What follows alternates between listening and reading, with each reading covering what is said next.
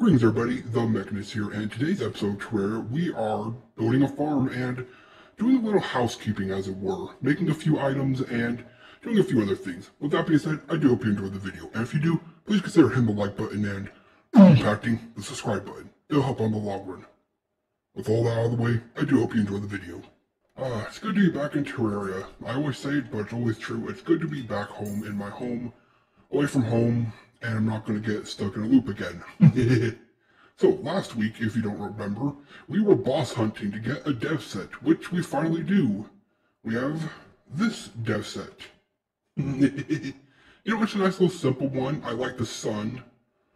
But, yeah, and I decided that if we ever get a dev set again, we'll always wear it in the next episode, so that's what I'm doing, wearing the dev set.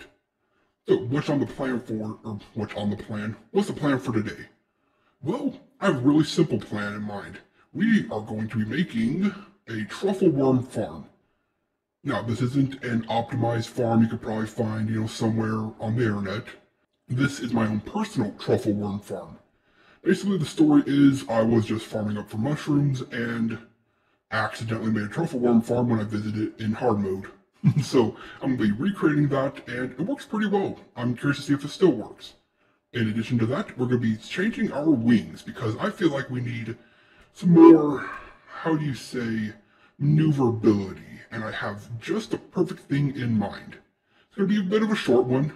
Maybe after we got everything said and done, we'll fight the solar eclipse again and one golem because, we're still hunting down the moonstone and the sunstone we need. But that's the plan for today, so let's get started with mobility options.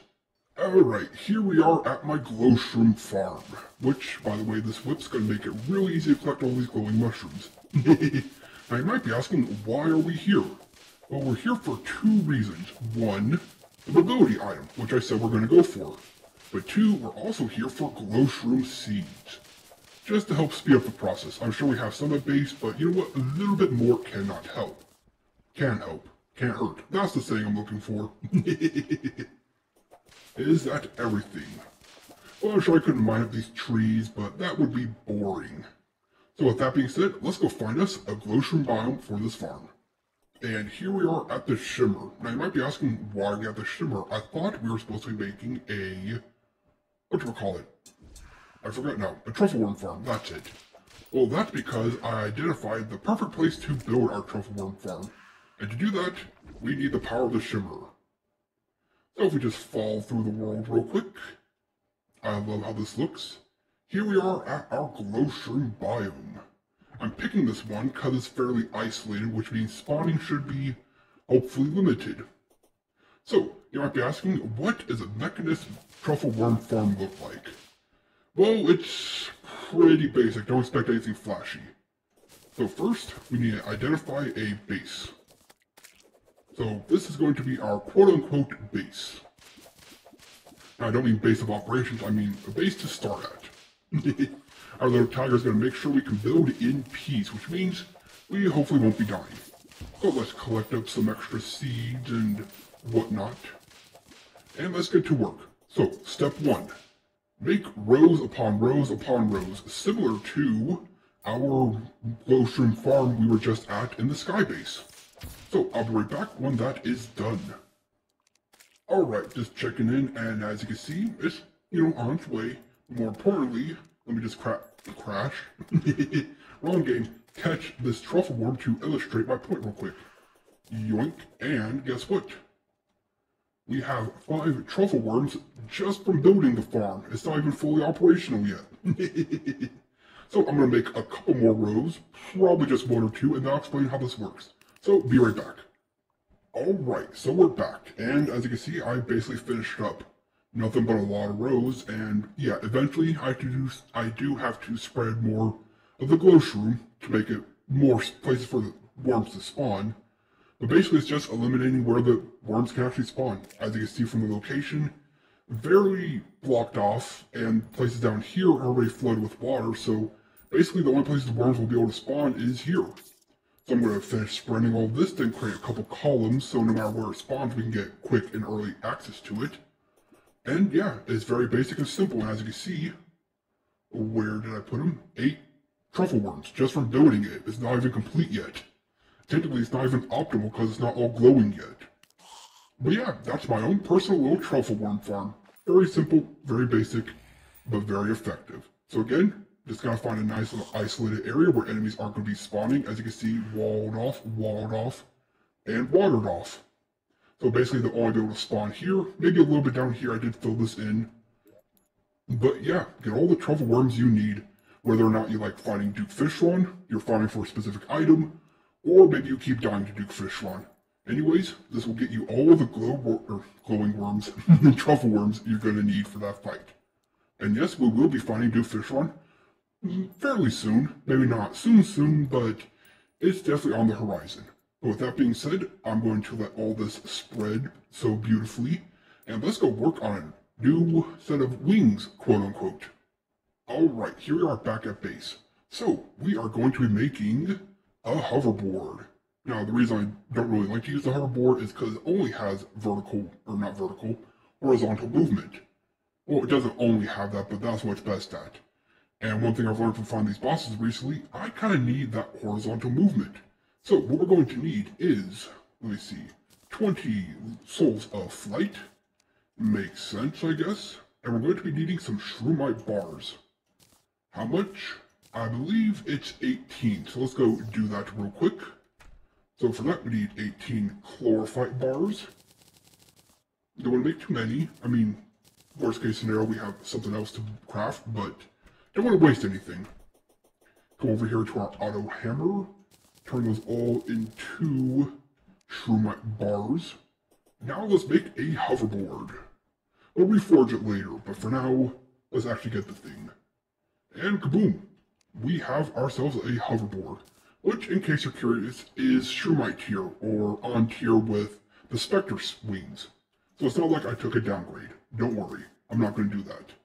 But if we equip it real quick, and take off our cape just for a moment, or blanket, you can see it's a full-on hoverboard, and has very stable horizontal movement.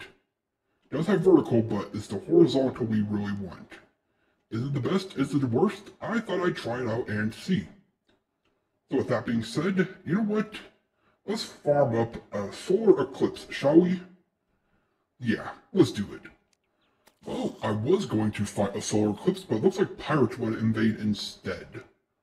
So, you know what? That's a good opportunity because, let's see, we can get the pirate staff, and we can also get the discount card, which would be nice for dealing with the goblin.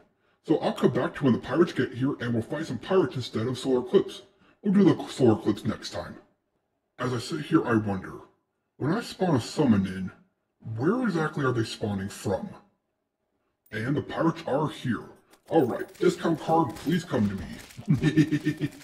Now, we are summoners, so we're going to be very weak.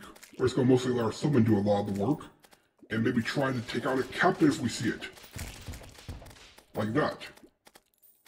And let the tiger take care of it, and don't die to the ghost. There we go. No discount card, though. You know, this could actually be a lot easier being a summoner, because our summon's just going to take care of everything. And I see another pirate captain, so focus on tiger. Got him, and dead. This event's going to go a lot quicker, but you know what else? It's going to be a lot safer, because I'm not going to be dying every other minute. Now what we're looking for is the pirate ship, the Flying Dutchman, the whatever you want to call it. Sure, we can get some more banners, but it's not like it's going to help us. We already have, I think, all the banners we need. Alright, Captain or pirate ship, where are you? Not exactly in a pirate mood today, but hey, there it is. Alright, Tiger, take care of the ship. And you really are taking care of that ship.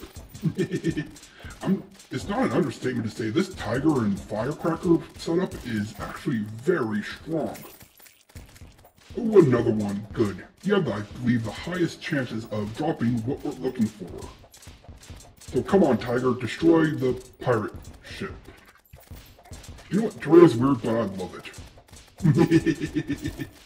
And another one down. Well, that's a gold ring. can we transmute that into a card? We'll have to find out after the fight.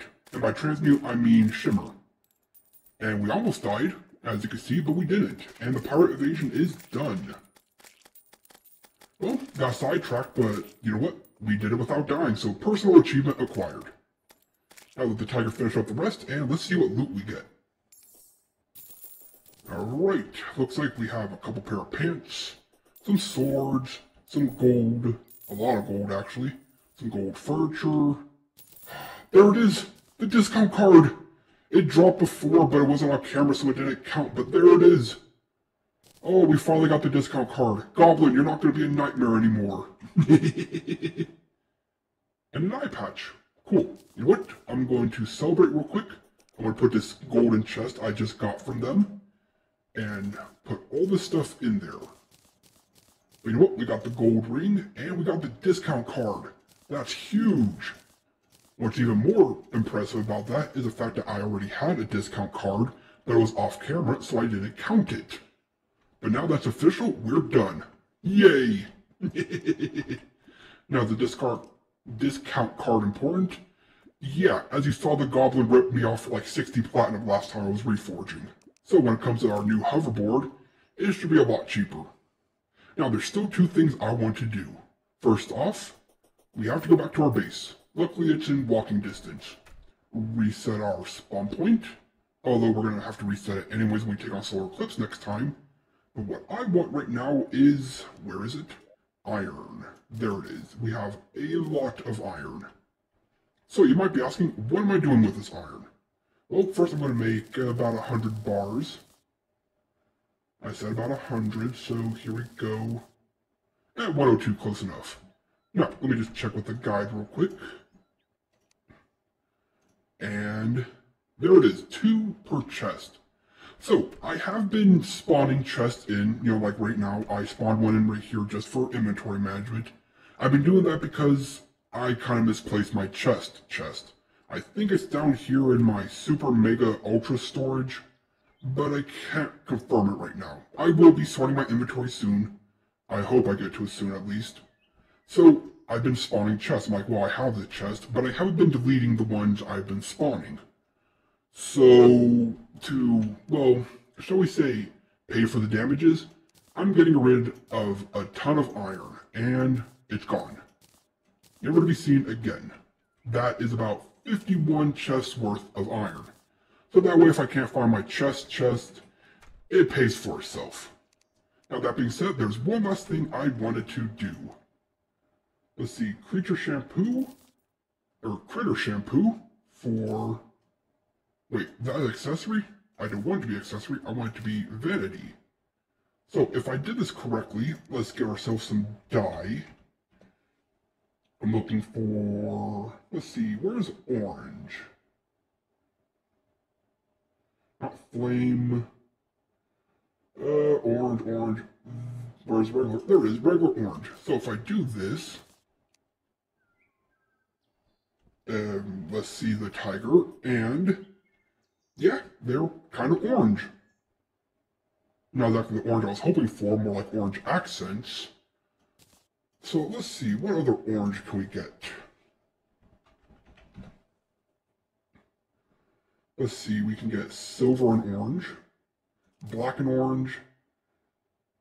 Let's see what these look like. So that's what I'm talking about. That's more like a traditional tiger. And that's not. Alright, I said we were going to name our pet tiger Pura, and now it's orange like a traditional tiger, like Pura from Crash Bandicoot. Success. Well, I said it was going to be a short episode, and kind of was, but hey, we made progress. We have a lot of truffle worms hidden away. We got a discount card, which we weren't even planning on doing, and we officially have Pura, our pet tiger, who likes to eviscerate everything. Yay, successful episode. So, next time around, solar eclipse, maybe a little bit more golem, and maybe a new boss. Or building. We'll see whatever mood I'm in. Well, that was a lot of fun, and I hope you enjoyed as much as I enjoyed playing. This has been The Mechanist, logging off. Until next time.